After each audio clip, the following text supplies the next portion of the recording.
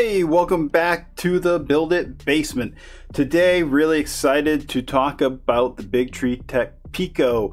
Now, I was sent this PICO for free by BIGTREETECH, but I'm not getting paid for this video. So my payment is getting this for my Voron 0.1 build, which I already had a SKR Mini for, but PICO sounds better than Mini to me. Let's jump right into it. All right, so what do you get? You get a twist and twirly box here. The SKR PICO, very nice box, very nice design. I don't know, everybody is doing things with their boxes these days, and I think that started with Apple back with the iPhone way back in the day, but not too shabby. Got a little pull tab right here. We're going to go ahead and pull that guy right out. There we go. And inside the box, first thing we find is a business card. Kind of a different shape, I think, but business card nonetheless for BIGTREETECH, giving us a 3D barcode for their website, as well as motherboard group and their GitHub and email and after service center support. So definitely looking to keep track of their customers and help out when they can. Speaking of that, the Git for BIGTREETECH all the way around. And if you're not familiar with BIGTREETECH, they make tons and tons and tons of stuff for 3D printer enthusiasts, all the way from boards to drivers to displays to full-on printers. So lots of stuff from BIGTREETECH. Let's see. Let's get into this real quick. All right. So one of the things I wanted to mention and bring up was the fact that BIGTREETECH has these things on sale right now, which is the primary reason why I was doing this video now as opposed to waiting till I actually got to do it in the printer. So right now, if you get into their website, you will note that you can pick up a SKR PICO, which is this guy right here. This is the one we're going to start unwrapping, for $37.88. I don't have any discount codes or anything like that. Like I said, they did provide the board to me, but they're not paying me for the video. If I do get anything, I will put in the comments down below. So do keep an eye on there and do look down there. I eventually might get something, we'll see. But it looks like everything's on sale now that I look at this. The SKR Mini's on sale, so if you are building a Voron 0, you have your SKR Mini, you have the PICO board if you want to do that. Let's see what else I have here. SKR2, even the Octopus. Wow. Let's see, the Octopus, yeah, about $13 off that, and yeah, quite a bit here. Wow, kind of impressed. All right, back to the fun stuff. So inside the box of this little marvel, we have our board in the quintessential static free bag. We have some jumpers and screws for mounting. We have a USB Type-C to USB cable. That could be for flashing. This does have a bootloader mode on it, so that's nice. We have a jumper, and if I believe what I've seen, this jumper will allow us to plug it into the BIGTREETECH PICO and basically into the headers of a Raspberry Pi to power the Raspberry Pi and talk to that via UART. So we have that, and of course we have our rubber ducky. And if you're not familiar with BIGTREETECH, they pack a rubber ducky in with everything. I don't know why. I don't have time to look it up. I'm sure there's a reason for it. All right. So while we're doing this, take a look at that. That really is a good deal on that. So actually, let's get this camera shot right here. Let's look at what we have right here. Let's look at size. For rough judgment size, if you have a Raspberry Pi, it is about the same size as your Raspberry Pi. When I say about, it is probably, maybe 5 millimeters bigger on the width this side, as the length is pretty much exactly. The screw holes are a dead match between the two, so you could stack these if you'd like to. There's other videos about that, and I'll have some links to those as well. But very stackable, very usable. It's also stackable if you want to use that with a Pi Zero, which I don't have one out right at the moment, but if I did, and for those numbers, people out there, width total, including connectors, you're looking at roughly 88, 89 millimeters. And on the narrow side, you're looking at about, we'll call it 63 to 64. And your total depth, or maximum depth, we'll call it. We'll go right to that screw right there to the heat sinks. Call it 13.5. So very, very compact board. All right, so you got that, got this. Here we go.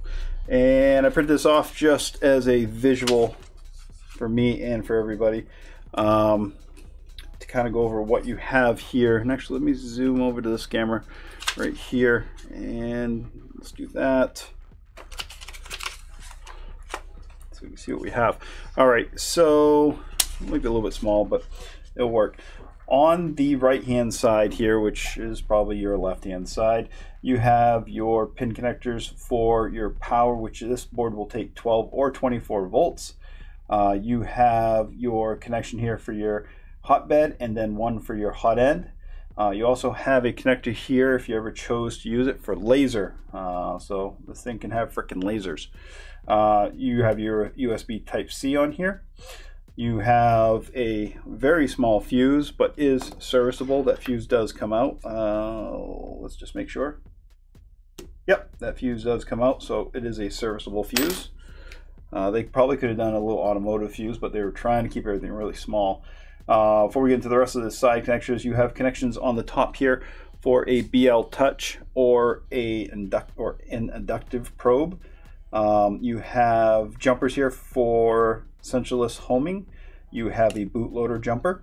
You have connectors here for RGB LEDs. You have a reset button right here, and you have a large heatsink for your steppers. Steppers underneath here, so they're not changeable. They are soldered right to the board, so you can't change those out readily. But they are TMC 2209s, which is the common stepper to use these days, and there's 4 of them on the board. Do note there are 5 connectors here. Your Z is tied together, but there are 2 Z's on here. So you have your extruder, your X, your Y, Z1 and Z2, and again, Z1 and Z2 are tied together. On the far end side here, you have a connector for your Raspberry Pi. You have 3 fan connectors. You have your thermal probe for both your bed and your hot end. You have an X stop, a Y stop, and a Z stop. What did we miss? It's a lot of stuff to talk about right there, huh? Oh, let's go into the specifications a little bit. Let's bring up this real quick. Where is my bench cam? There we go. All right, so I don't know if you can see it on here. It's pretty hard to see. It's pretty small. Zoom right in there. There we go. All right, so right here, if you look really closely, you might see and recognize that logo. That is a Raspberry Pi or a Pi logo on there. And that is symbolic to the fact that that chip is actually manufactured by Pi. On here you have the RP2040 microcontroller, which is a microcontroller, again, made by Raspberry Pi. It's a 32-bit ARM Cortex with 133 megahertz. It is overclockable. I haven't looked into it much, but I do know you can overclock a 2040 microcontroller. So there might be a way to overclock that if you want to, but I don't think you need to. That chip is capable of having up to 30 GPIO pins and 2 UARTs. As for functionality of this board, it does require you to connect it to a Raspberry Pi. And as of when I'm recording this, as far as I know, it will only run Clipper. So if you do want to run some type of Marlin on here or something, you're going to be out of luck until somebody gets that going. But there are folks trying to do that as we speak. All right. Let's see here. We already talked about a bunch of great stuff about this thing. So let's compare it to some other boards. All right, put this aside. So right here we have the Pico. And for comparison's sakes, I have an SKR unopened Mini version 2. This is the one that actually came with my kit for the printer for my V01, my LDO kit. So in size, we're looking at probably, we're probably about 60, maybe 70% the size of that board. And this is a very small board, very compact board. So not too shabby there, kind of neat. Okay, so major differences between this board and that board. This board does have an SD card slot on it, which you do not have on the Pico. But if you are familiar and if you have used Clipper before, once you're able to send files and do modifications using a browser on just about any device, you're not going to use an SD card to put files on your printer. It's not the best way. So what else is different? Oh, fuse, automotive style fuse. Old style USB, micro USB on here as opposed to USB Type-C that we have on the newer board. The arrangement of the headers, I do like them better on the Pico, so they did do quite a bit for the design. On the Mini, they don't even all face the same direction. You actually have things facing in 2 different directions, so you have that. No display. There's a display on here. There's no display on this one, display port on the Pico, whereas there is one on the Mini. Again, steppers are built onto this one as well, so you have that on both. And that's it real quick. Let's compare them both now to one of the largest boards you can get. This is the Octopus. So the Octopus is roughly the size of both these boards together. No, it is, but no. On the Octopus, and this is kind of going really far out there in terms of smallest to largest, but you can compare the two here, and this is a league of its own in terms of what you get. This is more in line with like a Spider from Physik, but just wanted to show you a comparison of the size versus functionality. So on a board like this, you do get more functionality, you do get more places for steppers, you can control more motors on this than you can with this card. You could do a lot more with this in general. It has an Ethernet port on it, 2 USB ports on it. Where's multiple fuses on here? Fuses for not only the power but other portions of the higher voltage ends of things. So that's that. All right. What else? What else about this Pico? So in general, the Pico was manufactured specifically for printers that aren't using a ton of steppers.